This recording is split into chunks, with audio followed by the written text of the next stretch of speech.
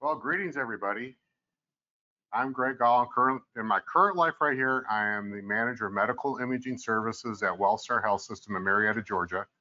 And who we are is we're an 11 hospital network with 26 imaging centers. And up until Piedmont decided to pass us again a few months ago and buy 6 more hospitals, we were the biggest healthcare provider in the state of Georgia. Now we're the second biggest until we pass them again.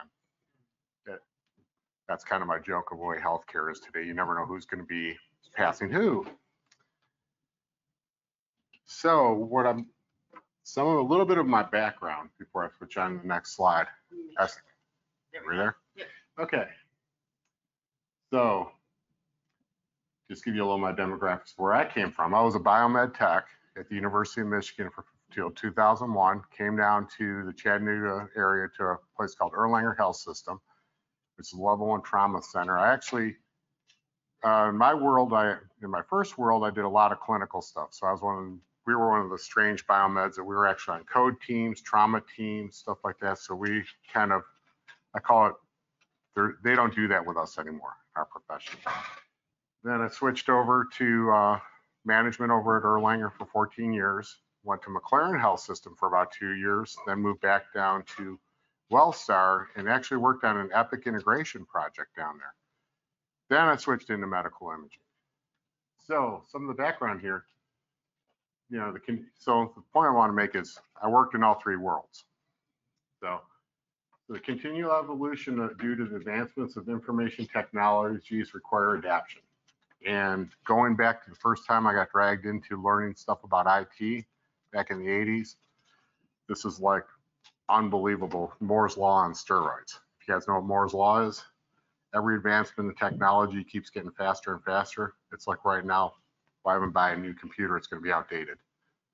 So security has become more and more important as medical devices become more vulnerable to cyber threats. Now, how many of you have found a cell phone charger plugged into one of your medical devices? Be honest.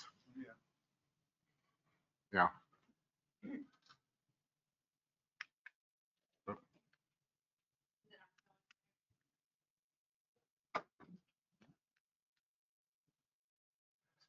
Like sleeping on me. Let's see. You see sleep again? Yeah. Okay, now try and see. I think yeah, there we go. We're working. Okay, we're back. Okay. and this is one of the things that if you don't know who Wernher von Braun is, think the guy who put the Apollos into the air, Huntsville, Alabama. Research is what I'm doing when I don't know what I'm doing. And some of this like, oh, this isn't rocket science. A lot of this is common sense. But he was a rocket scientist. He was a rocket scientist. I'm not though. It's one of those things, but I did sleep at a Holiday Inn at one point in my life. So things to always ponder, and this is some of the scariest things that keep people up at night. One of the things that changed in life is bring your own device. Everybody now, it's become more and more prevalent that employers will want you to basically use your own cell phone for work. And that has become a debacle, would probably be the politest way to look at it. Because a lot of people don't mind it. If it's a work cell phone, great. Some of the people, like we had a Philips Dispatch initiative coming out, and they said, all you have to do is point at your QWERTY code on your window for your MRI and you can register a service call. And they said, with whose phone? So some of the people were they thought this is great. Other people said, this is my private phone with my my data plan. I don't want to use this for hospitals. So remote monitoring, one of my friends out in Missouri, remote monitor patients' vital signs in real time. This has become more and more prevalent, especially during the COVID time because people were just fanned out everywhere. I know his network, they had hundreds of patients monitored directly from home. Interoperability, systems need to send and receive data. They'll be compatible on all user platforms. This is a nightmare because there was a lot of systems we had that just don't talk to each other. And this continues to be a problem. Device mobility, everybody, We haven't got to it yet in our new database, but we're hoping to have, mobile work orders at some point up there. I would love to be like UPS. I see real time when people are closing work orders. I know I'll get there someday. And this is another scary one. 50 billion wireless devices are expected to be added by 2020. Guess what? It's 2020. And this keeps going. And this is the, unfortunately, I had one of my friends point out to us, we made it on the front page of the paper where we had a data breach at WellStar. I haven't found out what went on yet, but this happens everywhere. And our IT division is very robust.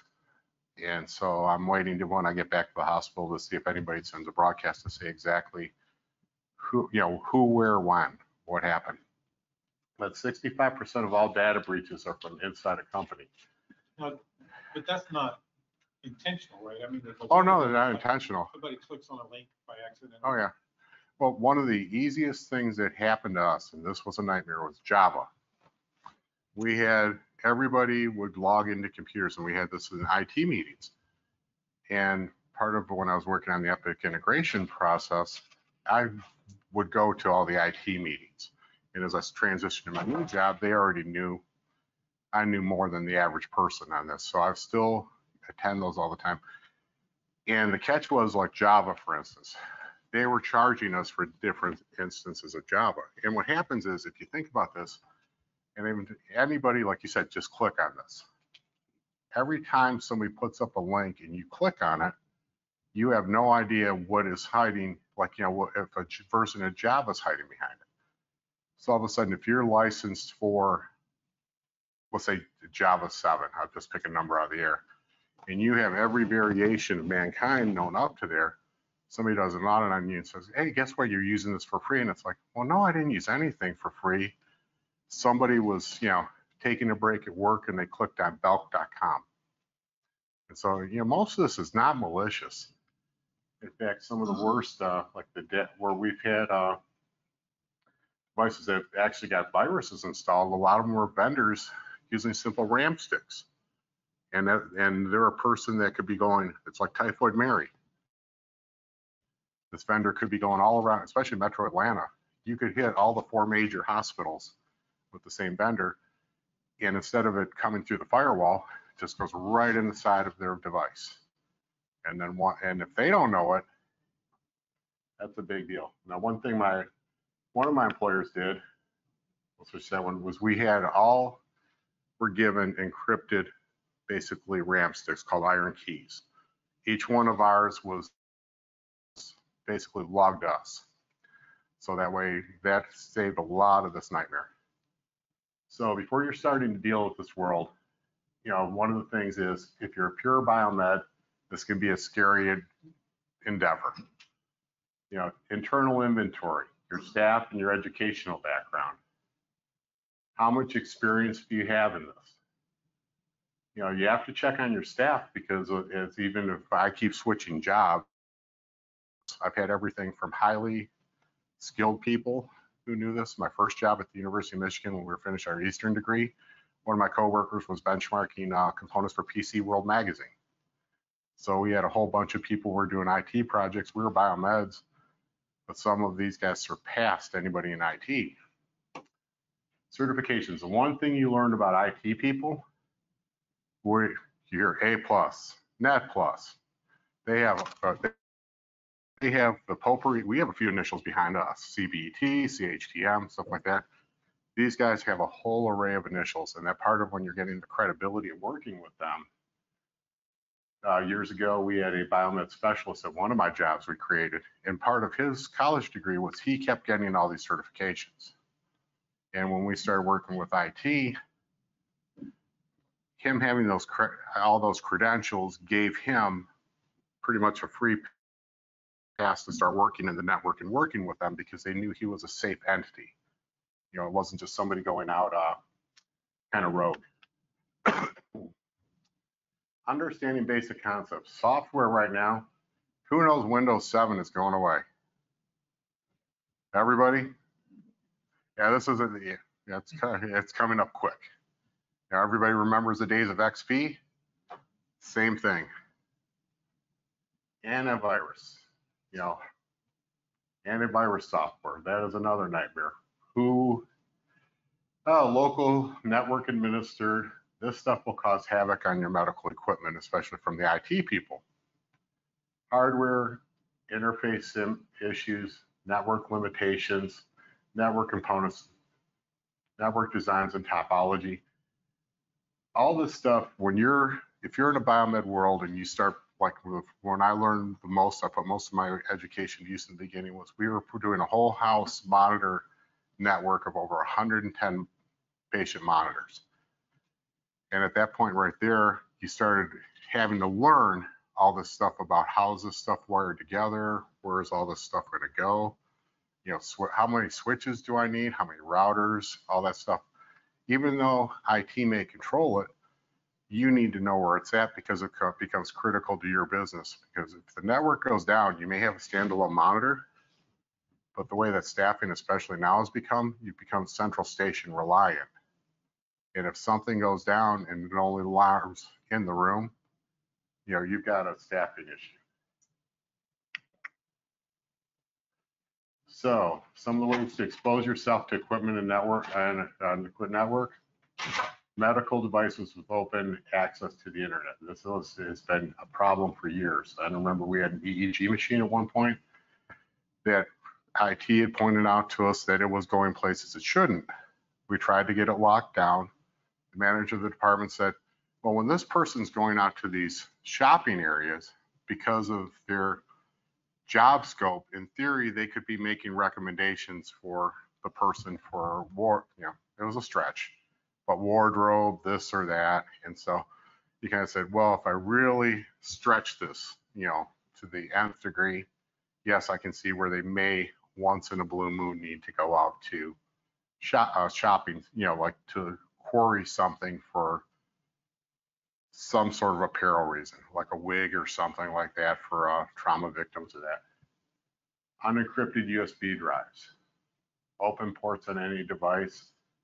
That's something we're still working with, and that's been long-standing. Unauthorized software installations. So when you open USB ports, are you finding ways to lock them down by software or hardware? I'll show some of that because what we've been using is we were using actually locking devices, because that's because once also too, when you start using the hardware stuff, our skill set of our group, we have to rely on the vendor to do that a lot of times, or we're going to have to rely on IT.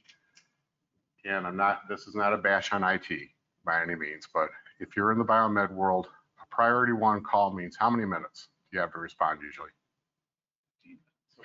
Yeah, probably about 15 minutes at the most.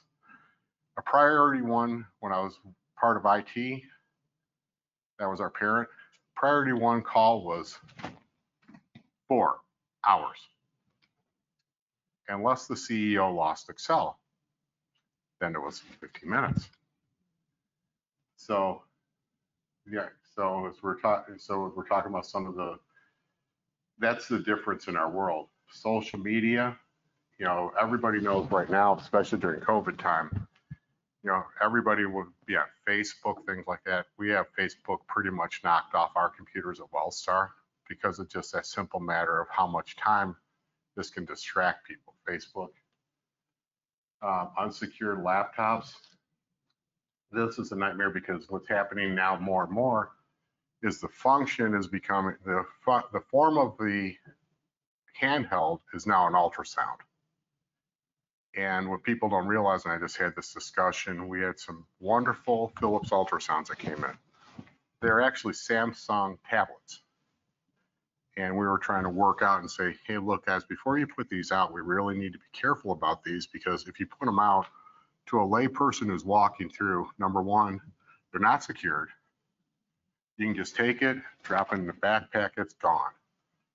Because if we don't have an RTLS locator or some sort of survey, you know, any bigger hospital before COVID, the exits were like a sieve. People could just walk out the back door and you wouldn't see it. So, lax update processes, that's pretty common, where people just don't keep their software up to date. Or it becomes a problem where, like right now, we had from IT when they said all your stuff needs to be off Windows 7. I said, by December 31st, I said, cool. And gave me a couple lists of devices, and I said, a bunch of them were MRIs. And I said, just need about $12 million and we're good. And they were like, what? And I said, well, they can't get there from here. You know, you need to, so it's like XP, when the days of XP happened, you could not get every device off XP before it went out of support. They had to make some remediations. Ensure proper access levels with the users. One of the things I used to hate with vendors, they give the admin password to everything. You know, they're training somebody. I like this person. I'm going to give them the, despite what Biomed or IT or anybody told them, I'm going to give them the admin password, or they just let somebody look over their shoulder. You know, limited access outside the hospital network, no internet, you know, unless absolutely necessary on clinical devices. Like I said, that EEG machine drove me batty for years because it had that access. Now, create an exception list that IT knows about all the clinical equipment. That'll minimize the risk. We had at one point, I remember one night, we got an alert coming through that actually one of our vendors told us. They said, oh, we just saw across all of our GI labs, that vendor said, I saw an alert that said they are going to push a patch. They decided to go home for the night, and we just happened to be, you know, it was a Friday night, and there were a couple of us there at 6 o'clock at night. They said, oh, if that patch hits your devices, everybody shut down Monday morning. I said, what? And I said, you just couldn't, you know, pull the plug on these things and let us know. So we had to run up there just before, probably within 30 minutes, we pulled everybody off the network before that patch came out. Lock USB ports, you know, as we were talking about earlier. This is the company, they're actually around Huntsville, Alabama. They make a lot of good stuff. They're called the Connectivity Center. So they have port lockers, they have, you can take for hospitals, you can take for modalities, you can make special keys that unlock these ports. These guys make some really robust stuff. So, you know, they're worth definitely, all these slides are available. They're definitely worth checking out. They have been fantastic for years to work with. Remember I said about those laptops? One thing we did was we started getting laptops coming in and we realized they're going to be in harm's way. Unfortunately, it looks a little draconian, but you know, you'd put the dog leash on it. So it didn't stop people from getting something, but it would do, you know, you weren't going to pull it away without ripping the case apart. The other enclosure over there is basically like a gun safe for PCs, you could call it. So you do is you put your PC in there, lock it down. Only the person that has the keys can get access to it. We did the same external hard drives. Yeah. Instances we could convince people not to use it. Yeah, and that is, external hard drives are another big one. Now, a funny story about that was, unfortunately, it's a funny, sad story, but when I took over my job, my predecessor, who was a radiology tech, had lost at one point all of his files on one of our shared drives. So what he did to circumvent that was he bought a little hard drive. I called it the hockey puck. So when I took over the job, we crossed paths like ships in the night. So we got to meet one time 2 weeks before he left. I showed up and then he said, here's the passcode for this down here. Here's where all the stuff's at. You know, all the service contracts, all the data, all the stuff for his 2 years in my job was on the hockey puck. So lo and behold, as I was just getting the hang of a job when you take it over when you don't have any transition, one day I came in and there had been a power surge in the building and the hockey puck was now toasted. So it had nice burn marks all over it. And I said, well, there goes that. So we were saying about like, you know, how you're securing hard drives and things like that. There was no backup for a lot of the stuff we had. And so I'll never know. I think I saw it one time and I said, okay, I got to get all this stuff to a shared drive, but it was one of those endeavors, 2 years of files. It's a lot of work. And this is wildcards. How many people have had the privilege of working on wildcards? Just me? Okay. So, you know, these are some of these things about historically, you know, these may or may not fall into Biomed. In my one life at McLaren Healthcare, unfortunately, they fell into our world and they were a little bit of a pain. You know, devices with a fan. I can't tell you how many times I called in at one of my jobs. I would be in the emergency room and I would see one of the wild carts with dust bunnies hanging out the side of it this far, saying, "Don't you guys clean these?" You know, and actually what got us into trouble at McLaren, not us into trouble, but IT didn't clean theirs, and one of them caught on, believe it or not, it caught on fire. And that was why we inherited wild carts.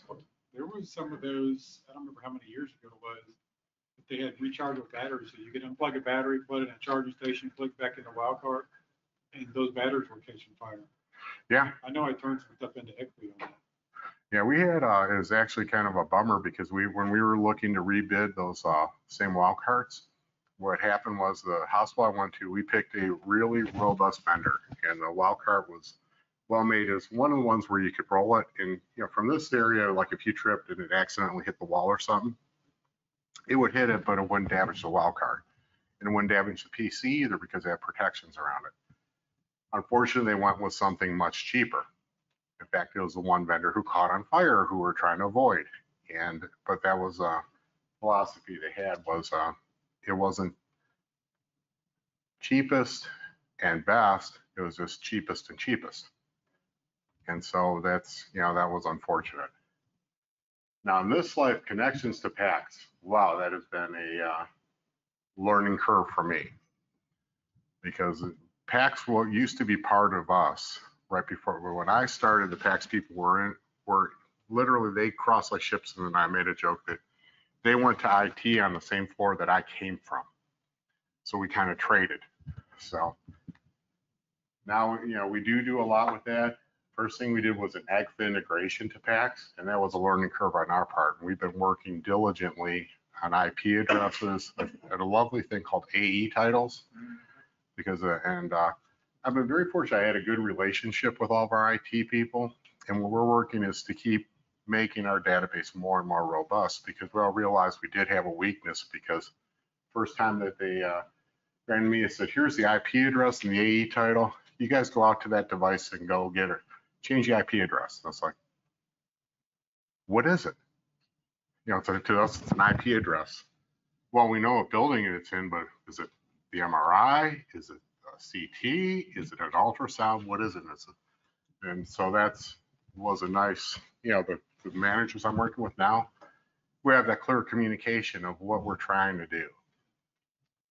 Because go chase an IP address, it's like chasing a feral cat. Your internal boundaries. How far does your department currently work in the IT environment? If you're part of IT, it's usually not bad. You can tap somebody on the shoulder. If you don't, if you're contracted, heaven forbid your IT department's contracted, there's a whole process you have to go through. You know, IT, in-house, contractor, or mixture. I've been in each version. What are your limits to access? I mentioned that Biomed specialist. Before we created him, we basically had little or no access to seeing the network. You know, how good is your relationship? You'll see that through all of our profession. The relationships you create with some of these departments will tell how far you're going to go. If you come in like a bull in the china shop, you're probably going nowhere. You know, the limitations of your employer even. You know, pulling your cables and your networks. I know in our world currently right now, we contract all that out, but I've had the full spectrum. At one point in my career when I started, we pulled our own cables. You know, we removed our own cables because part of the doctrine was before all the ceiling penetration stuff got really strange. We would, if something got installed, we would oversee it, but we had to, conversely, we had to get every abandoned cable out of the ceiling. And who assigns and controls IP addresses? Make sure you know, and also give people plenty of time to know you need an IP address. You know, how do people request a project? I know in my current world right now, anytime I do anything in a database, I have to put basically like a change order. I have a new database and I had a lovely thing called a parent tag. That was, I had a system, I had siblings, and I said in our new database, we didn't have that. And I said, well, this should be pretty easy. They just put the field in, no problem. Instead, it became a change order. So I went through a whole chain, and that was part of when I was in IT. Every Thursday for 2 hours, we would have a change meeting. And you had 50 people on a conference call. WellStar's huge, explaining all the changes that are coming up in the next 30, 60 days. And so instead of that fleet-footedness of I just need to fix this, it's now weeks before you get something done. You know, who determines the priority? Like I said, if it's the CEO's Excel spreadsheet doesn't work, you know what's going to happen. If it's your spreadsheet that doesn't work, you're important to our call. I had that happen actually. I had one of my dispatcher listen for me. I had to get my computer fixed. I put myself in the queue. I went and got breakfast a mile away, walked back. And they said, "Congratulations, you are now number 7 in our queue." And it was like, you know, hour later, I'm still in the queue. Guess what? I'm the manager of medical imaging services. That's about as far as I could go. Cable pulls, I can't stress that enough. Lead time for building interfaces. This is one, could be a little bit of a horror story. We were at one point, one job I had, we were buying physician practices. Part of our job was we go out and check the medical equipment. And then they go, okay, we want to bring these guys in 30 days. There's a lot of components, HR, things like that.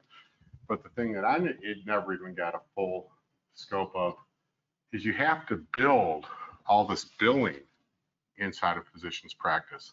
And at one point, our IT department, they were on a 4 to 6 month backlog. So the administrators of the hospital said, we bought this doctor, we're going to put him online, the practice is going to be working in 30 days. That first meeting was like, well, went to heck in a handbasket. And the other thing is, does IT create their own separate budget? And that was another problem we had. So if you're budgeting, if somebody calls you into a project, you can get into a lot of trouble because you're either trying to budget for something or you're neglecting to budget for something because you need to know that it's somebody taking care of, like I said, those, who puts supports in the wall? Who puts the wireless antennas up? Okay, and we're talking about the equipment. One of the things that we're document happy, all of us should be. All compliance documents in my current life, my new database, I'm still not totally up and running, but one of the strong parts of it, every document I get, I can scan now. I can attach it to its birth certificate, as I call it, its birth income inspection work order. So I have everything from blueprints to all this stuff like compliance documents. My hope is I don't have that horror that my predecessor had, that all of a sudden it disappears one day. But we do keep like the hard copies of it. But that's right now, we went from full paper to we're trying to move to a paper. The only thing I want to have is one file that's the birth work order, birth, you know, some of the important documents in a hard file. Because bad thing with paper files, you have your sprinkler go off and guess what? It's gone. So secure all software licenses. We used to have in one of my areas, we had a locked file cabinet that nobody had access to. GE years ago, when I was doing a patient monitoring system, they gave us our licenses and they said, you better lock these up. If you lose these, this is $250,000. And I said, that's on you, not us. And so I don't know if they still have that process, but that was one of those things in life where you go like, I have left that company, 7 years ago. Hopefully somebody realized those licenses I had locked in that drawer were pretty important. Make a backup copy if you can of any software possible, create secondary storage areas. Don't keep all your eggs in one basket. It's the simplest way to look at it. What we're working on right now in the IT in our imaging world, all software revisions, IP addresses, AE titles, antivirus, any important information that keeps that device alive, especially on the network. One of the things you will hear from IT, and none of this is ever a slam towards IT, because we had the same issue. We had a call where we couldn't get an image over to one of our systems. And we went back and forth. It turned out that the one person who was an expert on it said, I managed the application.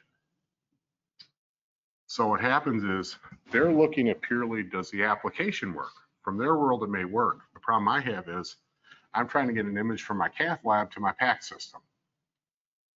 So I have a starting point, I have a finish line. Where they were looking at and it took a lot of going back and forth to get all the right people in, was they said, we manage, for lack of a better term, I manage Windows 10. If Windows 10 is working, we're good, it's your problem. And it turned out, no, it was an application problem. And actually over multiple sites. But that became another whole quandary of like, it's 30 miles away, there's a network, there's something wrong with your stuff, not ours. Document as many network relationships as possible. In one of my lives, we did exactly that. I knew what monitor, went to what comm closet, went to which, I could trace it wherever it went. Hardware requirements, some of the things you can do is get all your specifications in writing, operating system software. I'm gonna watch my time here. Okay. Who supplies what in writing? Use of, like what we did in the past, and this can be a nightmare too. Use of OEM and alternative suppliers. We had a GE network we were putting in, and they like Nortel equipment. They certified their network through the FDA with Nortel equipment. We were a Cisco show site. So the last thing Cisco wanted to see when they opened one of our closets on a tour was Nortel. And that was one of the most almost adversarial meetings we ever had, explaining why I don't care which you want, you are not putting Cisco on our network. Mixing and matching components. There is some pros and cons you can do with mixing and matching stuff. You can get alternative suppliers. Were y'all mixing closets though between Biomed and IT? Yes. IT would not let us in their closet, which I was okay with. So we actually, when we built the hospital, we had an IT closet, and we called it low voltage because basically everything else was right next to it.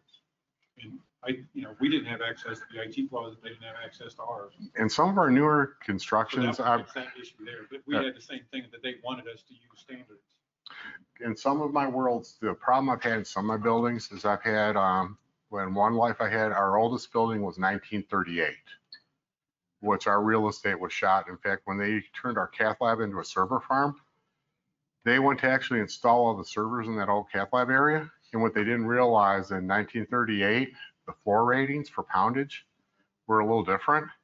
And as they started putting the weight in there, they realized they were going to basically, Richard's shaking his head, he remembers this. All of a sudden, the servers on the 4th floor were going to rapidly be on the 3rd floor, which would be on the 2nd floor, which would be on the 1st floor. Let's see. Hey, So Greg, I have somebody who just submitted a question or statement from the virtual audience. It looks like they wanted to say not all equipment will accept an encrypted thumb drive. Is that true? that's highly possible. Okay. Like I said, the main thing we use that for is anytime that was a hospital policy. And what they just wanted to do is like, when you go to these vendor fairs, this was a good one out here. How many times have you gone out and they used to just give out thumb drives, dozens of them to you?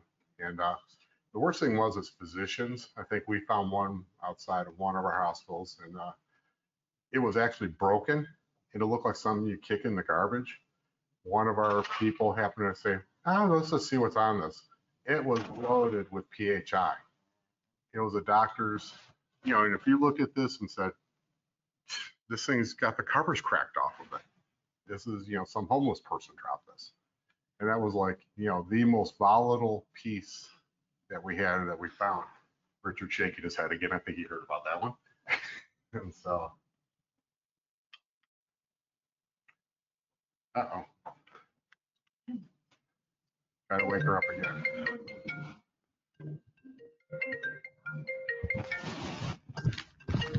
I apologize. That broke my own rule. Oh, wait. With the right slide. There you go. That's where you went. Yep, that's where we were. So let's, okay, suppliers in writing, identical components purchased through hospital sources versus vendor. one of the things we did on one of my major installs, like back in the 90s, and okay, where did you work back in the 90s, Dave? Were you down at Baylor? Yeah. I actually, one of the catches was we had a whole group of people who were doing the same projects. And I tapped everybody that was on that list and said, hey, what is some of the best practice you guys are doing to mitigate costs? And one of our counterparts, and I can't remember if it was you guys or one of the other ones, they said, we're not buying any displays for your solar monitors from the OEM. We learned that if we went out, and this sounds a little crazy back in the day, but if we went out and bought standard computer displays, which were about the same size, we took and we actually put a UPS on this. We still ended up saving basically 5 for 1. So if we bought one GE display, we could buy 5 of these setups. And the catch would be, as I looked at the longevity of this, and flat panels, came along pretty, flat panels back in the early days were horrifically expensive. And we saved a lot of money by mixing up those components. They weren't too happy with us, but once the first person figured out, got that push through Jayco, a whole bunch of us followed right behind and said, hey, I don't know, like I said, I don't know if it was you guys that did it or not. We did printers. I don't remember us doing monitors. Yeah, because we did the same thing with printers. We never bought a printer from the OEM. Security risks. Will there be any interface to the medical records? I mentioned we've already had that. You have to know that in advance. Will patient data have unique identifier? Well, anything be stored on the device that's unique. You have to always remember that when you go down and do PMs on devices, check and see what they keep inside of them. And also figure out whether it's volatile memory or it's something that's recoverable. Remote physician access. That was another nightmare I had, where a doctor wanted access across a building. And what happened was his child, where you bring him into from his private office, would actually play on his computer that was, and so basically he was going anywhere he wanted to, like at that point, and that became a royal nightmare for us. Who owns the computers? That's another thing. If the doctor owns the computers, he insists on his computer. That's where we had a rough learning curve, where they folded that deck of cards and said, we'll just let them do whatever. Hospital policy for remote access.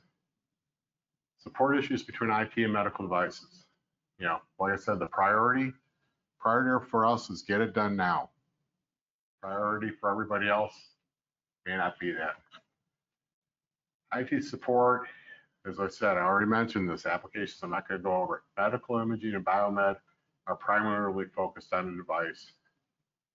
Resistance to allow remote vendor support to a network. That still is a problem because there is critical stuff a vendor needs access to. One of the things in-house, if you want to do this, and some people don't want anything to do with it, is you start by buying your test equipment. And so we did that in my first life. We learned everything IT had, and we tried to mimic everything they had.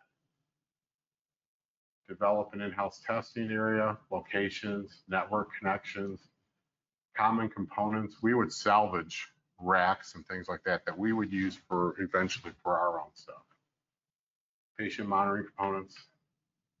So this back in the day, this does not exist anymore, I've heard. Does it, Richard, or is it long gone? That's what I figured. So what happened is we were doing and this is kind of heartbreaking, but anyways, as you look at the red and green right there, that is our patient monitoring. And what we designed was, we had just down the hall from our Biomed shop, you could literally, someone would call you up and say, I have a problem with this monitor. And I had this first time I did this with at the University of Michigan. Someone would call me up and say, I've got this problem. I could click onto my central station and I didn't have to run a half mile across the building to figure out what was going on. It was right there. This had access to every patient monitor, every telemetry system, solar winds, the whole 9 yards. So this was, looks a little primitive. It was pieced together out of parts, but also too, what it did serve as, we would let nursing come in and actually do educational stuff on the monitor. So if they wanted to train somebody on a monitor or something, we'd actually let them use that. Because you see, we've got down here, we've got all our Biomed test equipment to simulate stuff.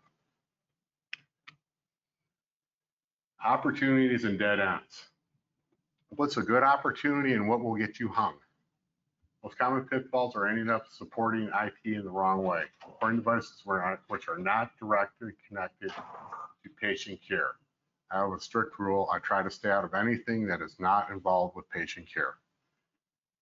Assuming roles without funding. If you decide to take on something, and that's on top of your base salary, that can be a serious problem because all of a sudden once you start doing something, it becomes basically an expectation of users that you will do this from here on out. Working as a system administrator many times, everything from nurse call systems to any other type of system, something that should have been clinical, we'd start it up and say, just as a favor, enter these users for us. Then all of a sudden the system administrator that they didn't hire, hey, it only takes a couple minutes. And over time, and all of a sudden those couple minutes become an hour, 2 hours, 3 hours. Supports taking on stuff outside your staff skill set. If you don't have the depth in your staff to do this, consider what you need to acquire that person, what you need to educate that person, but stay within your skill set because you're dooming yourself to failure.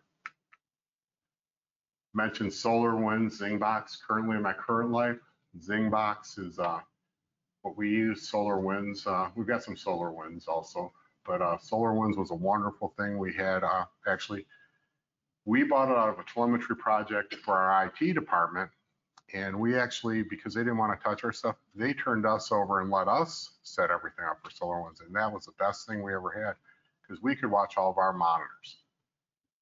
Brainscape, what this was a really wild hybrid that came out of Israel that one of our stroke doctors had. It looked like a wow.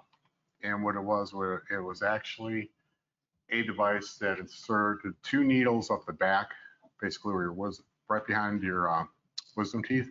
And in the advent of a stroke, and I don't know how far this has gone out, but this was the first one in America that came out. And we just happened, I did a favor because he said, I don't want this sitting on the dock. I'm going to a conference. And I said, I'll make you a promise. I'll take everything in the system and put it in my office.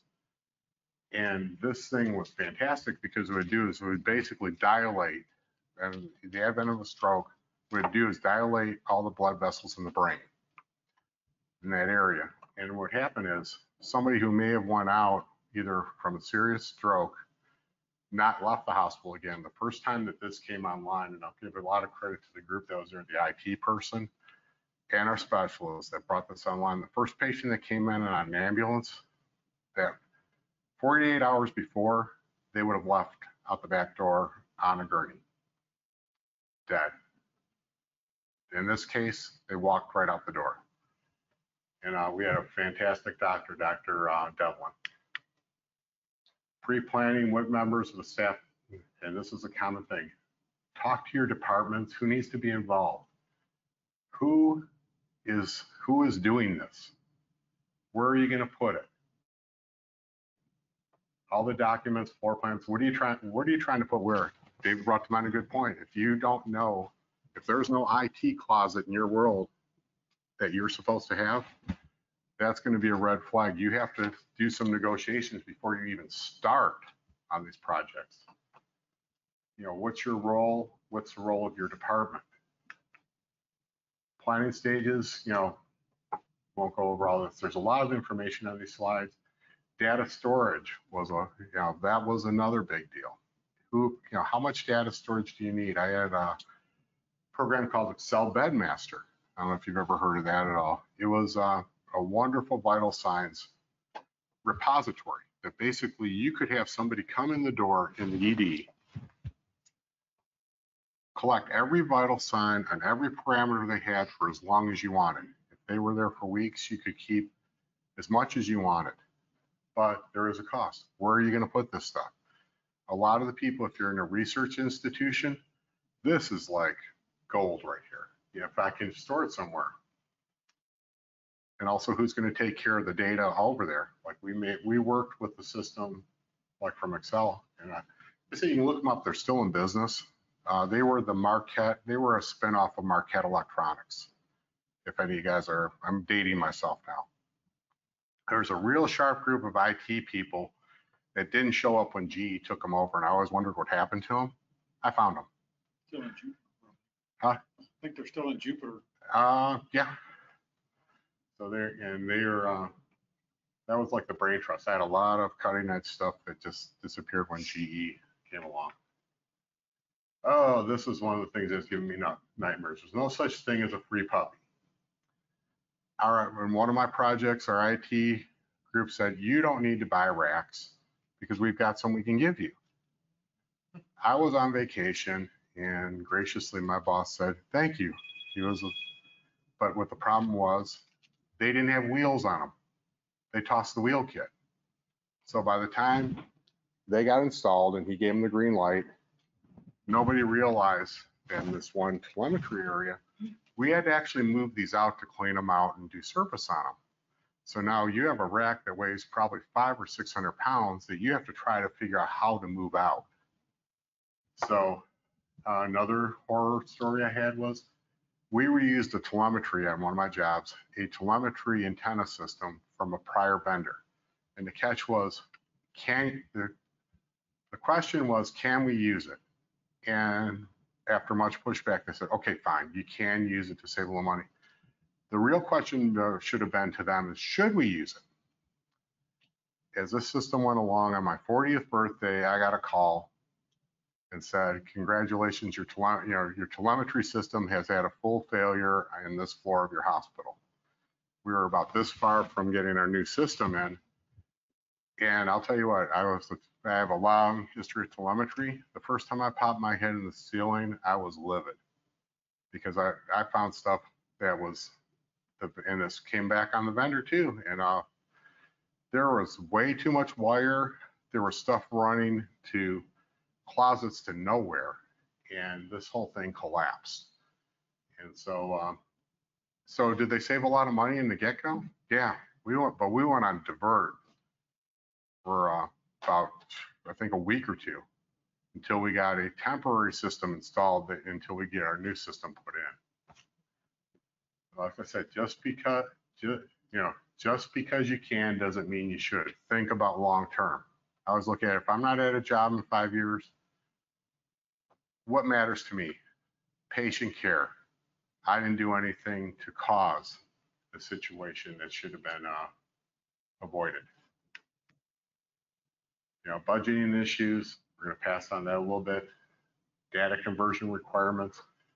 I know in my current database, we couldn't even convert work orders to it. So if you think about, from one system to another, think of all the stuff like such as far as back in the days, like all those CDs that used to be hanging out in someone's closet. They want to convert it. Who's going to convert it? That can be a daunting task. Keep mentioning those software licenses. Make sure you know what you're putting in. Vendor software support. This is something too that back and forth between IT divisions. Who supports the software? Who supports what on each side? What is the lifespan of the software? Where are you at because you can literally, we were buying stuff that had Windows 7 on it. But unfortunately, because when you had to buy it, you already knew that you had to upgrade it, which you were going to get caught for.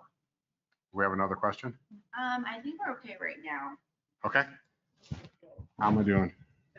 Okay. Upgrade path, evergreen. Have a plan. If you can, evergreen means that you keep the technology current if you can. Remediation of software conflict issues. Annual support costs. That's something else that even in the current situation I'm doing with a database, one of the things that I ended up in the middle of was because I was in the IT wing for a little while, the person who maintained our old database heard we were going to a new database and she said, well, who's paying for this? Who's maintaining this? I maintained the old one. And I said, I'm just out of courtesy. I know you did this. I'm just bringing you the news that this is coming and I don't know who's going to pay for what. But I felt you should know so you can go and ask the question, those pertinent questions of how are we going to support this? Something as crazy as an IT Biomed work order database. You buy 10 licenses, you have 20 employees. You need to figure out what you need for licenses. What's the worst case scenario that people can be on a system? When we're talking about some of the here's some of the stuff I've had over the years. You know, spectrum analyzers, I used a lot of those for telemetry. My first spectrum analyzer was actually in 2000, it was actually $35,000. But I bought the exact spectrum analyzer that GE had. So and that was the same thing when we did our large telemetry upgrade. Every piece of equipment that they used, we budgeted for. So we owned our own version of it and we maintained it. And this is, this was fun. We went on a site survey in downtown Chattanooga and somebody said, we're just gonna slap this system up, and this was at Lifestyle. And what you see here is in downtown Chattanooga, all the stuff that was sitting around the frequency where this stuff was gonna go into. And what you also see is really cool is you see the haunted house that's in the same spectrum as your telemetry system. So they had a haunted house going on in that time frame. So the importance of going out or paying somebody to do this will avoid all sorts of nightmares. You know, documentation, define the locations and network closets, we talked about that. Challenging areas. This was a neat one. We got a call, when you're looking at the windows there, that was actually, before we did this, that was a gymnasium that I got a call one day and said, in less than 90 days, this is going to be a 12-bed ICU. I said, what? And part of the challenge, I'm from Michigan originally, you do not want windows externally with all this plumbing and stuff like that back there because it's going to freeze. Which it actually did, but that's another story. So what you're looking at here is we put together a really nice patient monitoring system. The original estimate that came through was over $500,000. I managed to, this is what I call my eBay monitoring system. I pulled it in for $85,000, piecing it together by multiple vendors. People always thought I bought them a brand new monitoring system. And so it was all in the quality of what you bought. The displays were brand new. None of the rest of it was new. And this is my favorite, Beauty and the Beast. Guess which one was ours? One guess. The one on the left is ours. The one on the right is what you'll typically see in IT closets. So we had all of our stuff was color coded, and that's the biggest thing I recommend. If you don't do it now, start migrating to that. Pick colors that people don't use. And also we could walk in and troubleshoot anything in here, and we could say this goes to right here. I have no idea how they troubleshoot the one on the right. I know when we built new hospitals for years, I don't know when the meeting was, but it was pretty early on, and they would have a decision on each vendor would choose their color code, Yeah. right? So if we had GE, whatever it was, they had those two colors, and Yeah, pink and green. red, and IT Yeah. was blue, and somebody else was it. And I thought that was great. I mean, it helped you Oh, figure absolutely. out who was who. Well, that's the first thing we did in Michigan was we did that, was we did it on that project we did 1999 to 2001. We selected our colors. What happened was where IT jammed us was they left the boxes of patch cables just in the room. And so what happened was I would go in and check our closets occasionally because back in those days I was a biomed, you know, I was a specialist in it. I'd walk in a room and all these cables, this color should have been in this rack. All of a sudden you look around this massive room and it's like, oh my God, they're all over the room. And this was in a matter of like within 90 days. And so I just picked up all the boxes, that stuff, took it away, and then you had a little come to Jesus moment and said, get all this stuff out of here or we're going to go through with wire cutters and cut them all. And they, you know, they fixed it pretty quick, but that circumvented that whole thing because there's a box over there that had some patch cables. The lay person, they just slapped them in. But that's what we came up with. So as you can see, everything's color coded, everything's clearly labeled. This made troubleshooting a dream. Oh, this was fun. We were doing that telemetry. We actually was riding on a Sprint cell phone network. And they said, no problem, we can get from one building to the next building. They're simple pass-throughs. Well, that is a stairway in between two buildings of what we used to call back in the day the medical mall and our 38 building. What was it called? The 3800 building, Richard? What was our building called? The 1938 building. Is it the 3800 building? Yeah. So that everything that passed through to that other building had to go through there. And that was one of the ones when you're looking at a print, looks perfectly simple. That's what actually came up. So a challenging area. Make sure you walk your areas. My bookends at home, that was actually those little holes in them used to have a bunch of wires. One night on our contractor core drilling, drilled through our patient tower from the top floor down 5 floors. Made sure our core was there, all lined up, which we had asked for. And what they did was they somehow missed in their testing that there was that conduit through there. So I just happened to be walking around and wasn't a concern of mine because I remember I was there that night and I heard, phone systems down for the 9th floor. I was like, that's weird. Then I heard phone systems down for the 8th floor. It's weird, but it's kind of, not my problem. It's already called in IT. Got on the elevator. The guy with the core machine was on the elevator. I thought, oh, you guys are working late. I never dawned on me until the next day. I said, I wonder if these guys left these just sitting there. And guess what they did? So I still have them. They're my bookends. So any questions, you guys? And no, my bookends are not for sale. Oh, that was my question.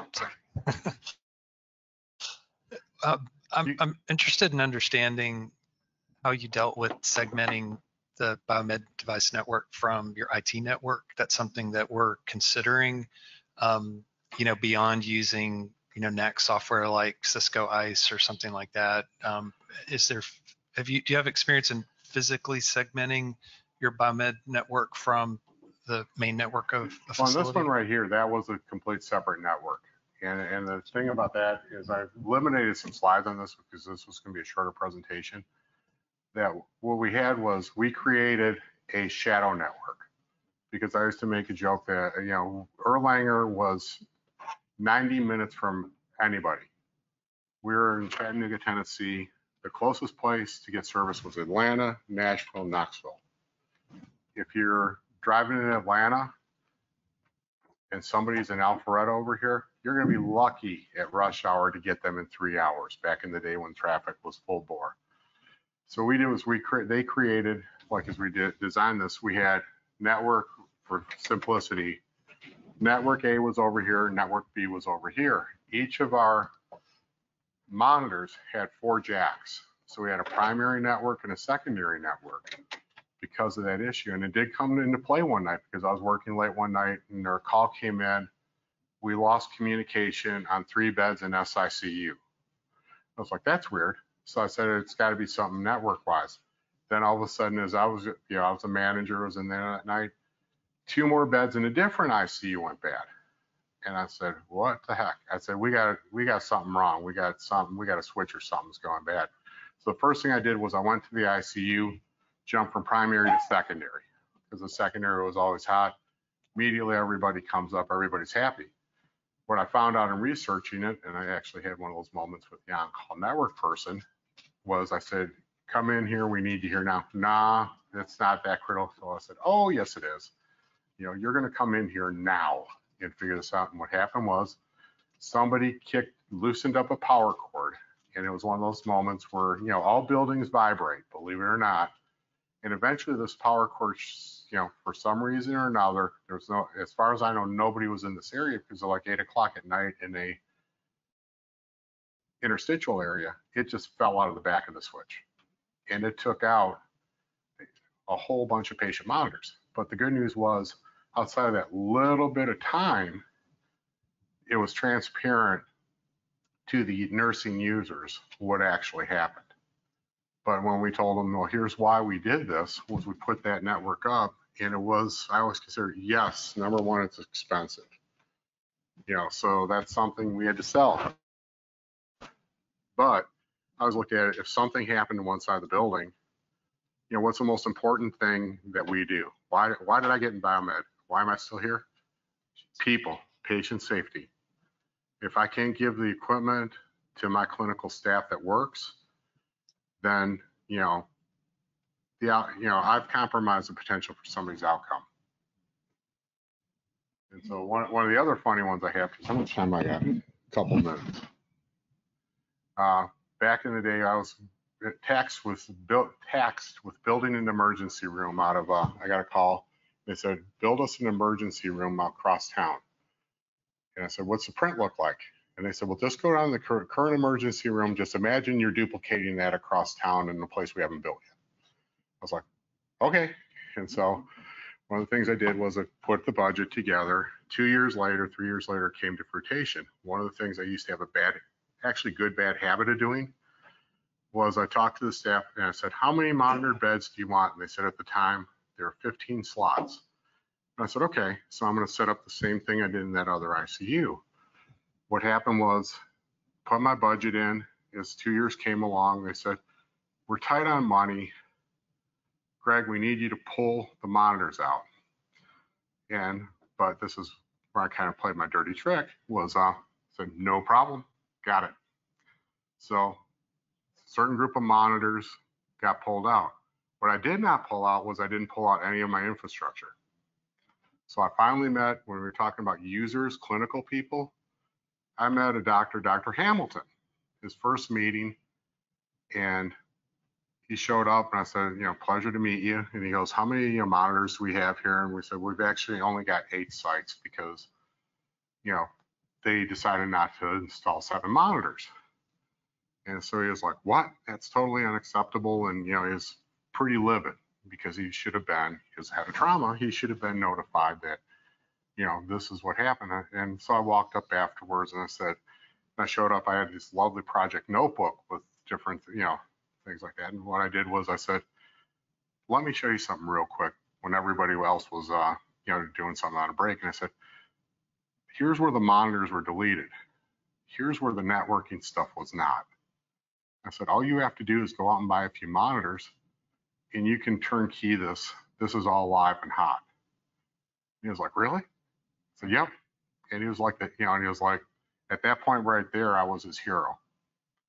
But it was one of those things that I had the foresight. I had my first assignment was trauma medicine at the University of Michigan, the emergency room survival flight. So I had a long history of that stuff.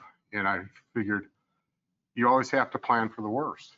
If something happens to our main campus, people have to go over here. There's a car wreck across town.